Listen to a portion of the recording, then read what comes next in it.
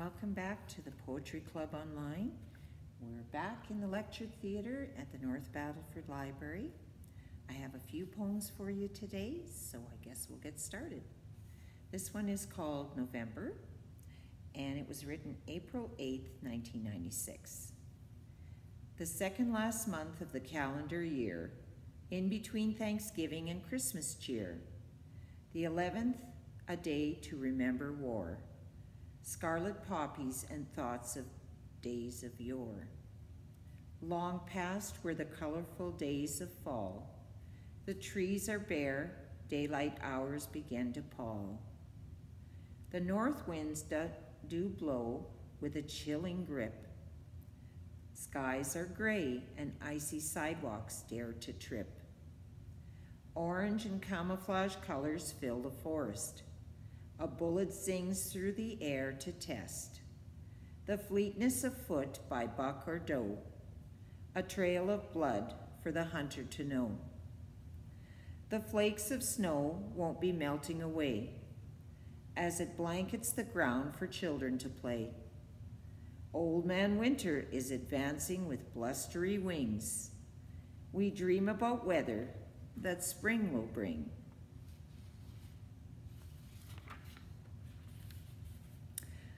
Back to snow. Snow in September. It's hard to believe. It can happen, and frequently does.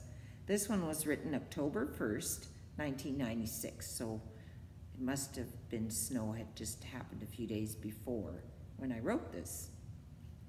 When snow arrives in September, it catches everyone by surprise. People want autumn until November, not snowballs between the eyes. Icy sidewalks and slippery streets, a wet and white blanket covers all. Shoveling the sidewalks isn't a treat. Cars driving by appear to crawl. Children are merry creating snowmen. Not a care in the world have they.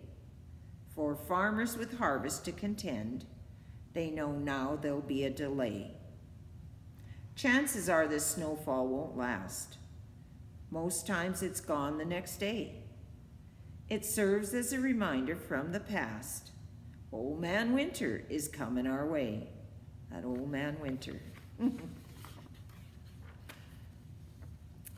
now we're gonna swing to the opposite. I've got one called Tropical Island, and it was written February 2nd, 1997. An enchanted Eden with multi-shades of green, golden sun-drenched days and star-studded romantic nights. Crystal clear blue waters surround the fertile island. Oiled bronze bodies adorn the beach in the sunlight. Cascading falls roar over the edge of a cliff. Lush tropical vegetation abound everywhere. Delicate exotic blossoms emit heady perfume. Palm trees sway to and fro in the warm sea air. Time does appear to stand still on the magical island, even when the torrential rains shroud the island in gray. Tranquil moments help one take time to reflect on life. An earthy paradise leaves one with a message to stay.